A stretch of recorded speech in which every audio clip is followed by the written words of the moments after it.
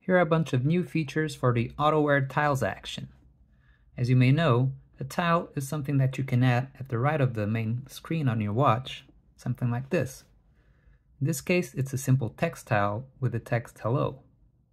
And this is configured here, down here. But I have a few more examples to show you how this works. So in this example, I have let me just edit this. In this example, I change the type to buttons and then set my text to 3 metals, the top label to metals, the bottom label to you want all 3, and then a border text that says congratulations.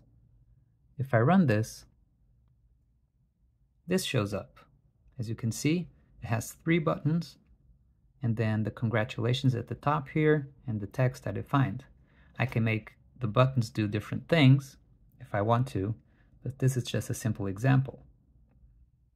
If I edit this and change the file type to progress, and you have specific progress options down here that you can change, but then it'll look something like this. The text is the same. The border can be changed to show some progress. For example, right now the progress is set to 52. Let's change the progress minimum to 0, the progress maximum to 100, which is the default, and then let the progress be 52. And if I do this, you can see that the progress has changed to 52%. And now there's even another type, which is text list. And this simply shows a list of texts like this. The rest remains the same, but now the list of your texts will be shown as a vertical list like this. And to better show off this new type of tile, I've created this example which shows a schedule like this. It shows a list of texts with the header, a subheader if you want to. The first one doesn't have the header, and you can change the colors between each text like this. So just as an example, let's try adding a border text like the other screen had. The border text could say something like Friday and then 13th October, something like this. And as you can see, the border text showed up there. But now I can even customize this border text further by going here and then using a special border text command, which is align. If I do L and then equals, colon equals, and then some angle you want, in this case 15 degrees, then there will be a 15-degree line between one text and the other, as you can see there.